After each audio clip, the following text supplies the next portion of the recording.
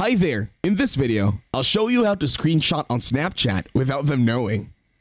In this tutorial, I will need you to make sure that you have downloaded Snap Saver already on your mobile device. Once you have it, open Snap Saver and then tap on Screenshot and start now. Now this will record everything on your mobile device. Now close it, and then this time, go ahead and open your Snapchat. In here, go to your conversation, and then just click on the conversation that you want to screen record. And that's it. You already have it in the saved files over at Snap Saver.